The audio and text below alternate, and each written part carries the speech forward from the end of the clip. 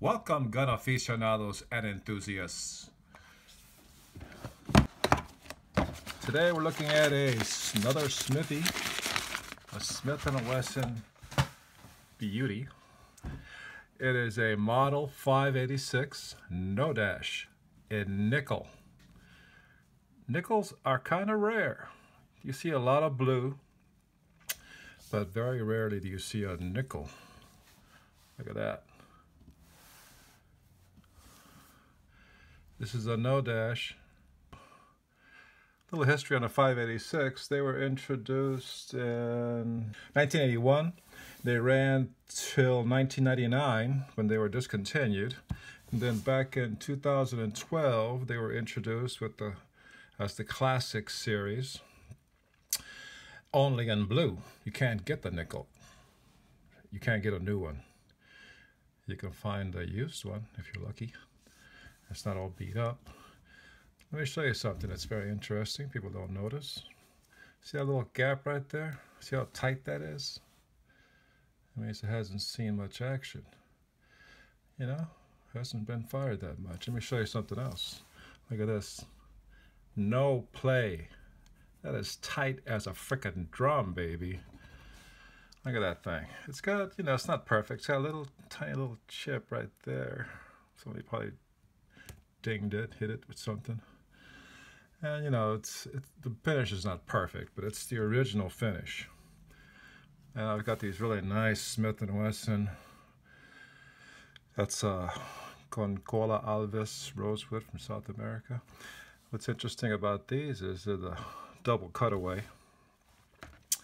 Those are rare also. This one has the insignia on the right-hand side. The new ones have it on the left. It's got a case hardened hammer and trigger. See that? It's a smooth trigger. Smooth trigger. And of course the firing pin is on the hammer.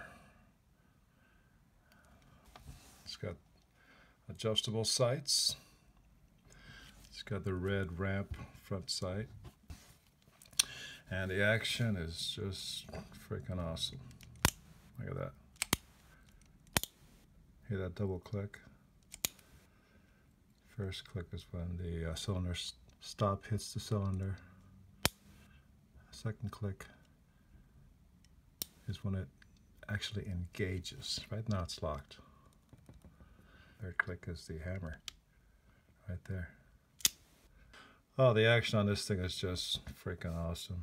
Check it out.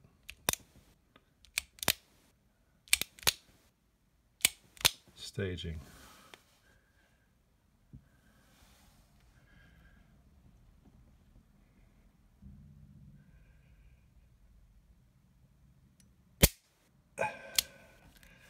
That's staging. Right there.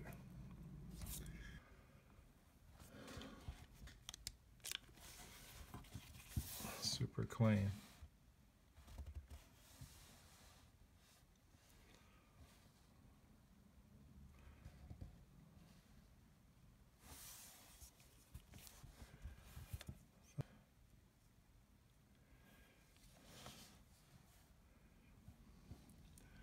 Nice big forcing cone.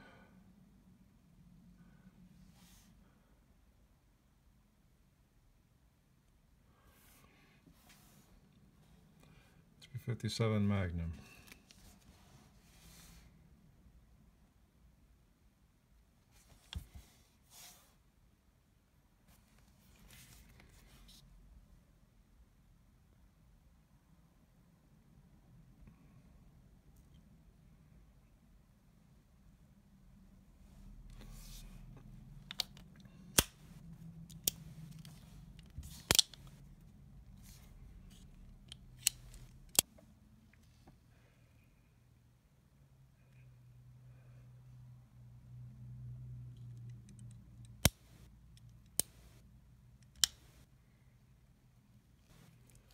Hair trigger with my pinky.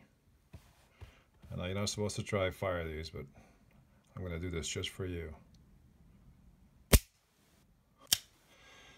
Man, Smith & Wesson has got the best action. This is Smith & Wesson's answer to the Python. It's got the full underlug L frame, which is about the size of a Python. They have a different designation.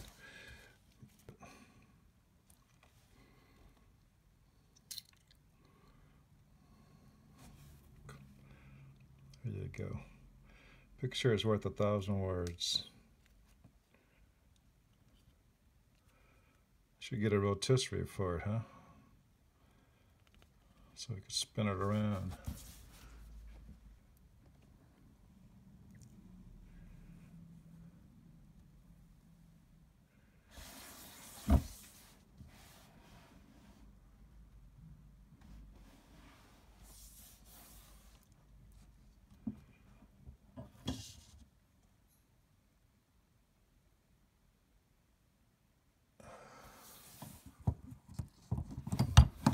And these grips, they're in perfect condition, no scars.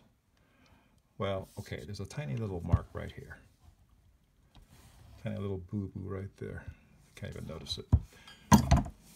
And they're beautiful grips. Huge. Man, these things are big. You gotta have big hands to hold this gun. You know? I mean, it's a handful.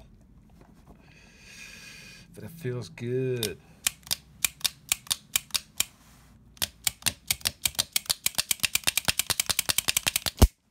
Yeah, I'll tell you what, Smith & Wesson has got the best freaking action in the world.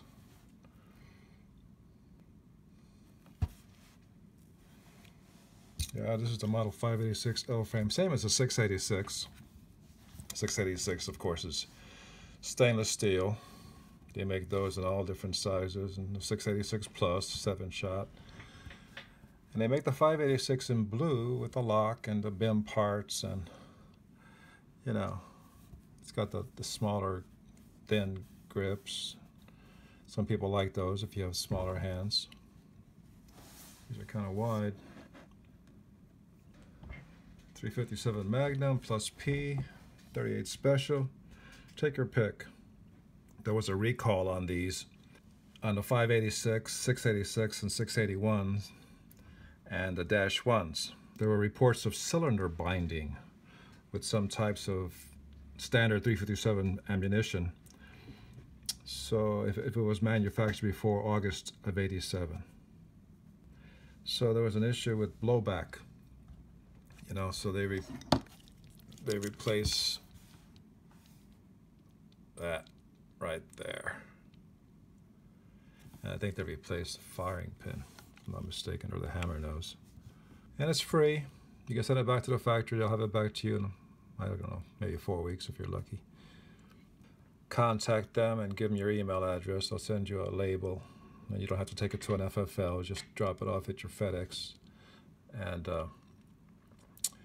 they'll fix it for free. It's a recall. Smith & Wesson, they're top notch. Every time I call customer service, the people there are so friendly. I've sent back, one time I sent in a Model 13 to be reblued. Man, it came back so nice. I was so happy. They even threw in a free pair of grips. I sent it to them with no grips, and they gave me a nice pair of Magnum grips for free. Didn't even charge me for it. And I was really happy with their work. Their bluing is top notch, but they don't nickel anymore. Smith & Wesson stopped nickeling guns. I guess it's because of the, I don't know, chemicals, whatever. And their formula is different now too. The bluing formula they use today is different what they used to use back in the day. But it still looks nice. I've got one of those new classics. I've got it's a 44 Special, and I bought it brand new. It's got that new blue, and it's real nice. I have no problems with that.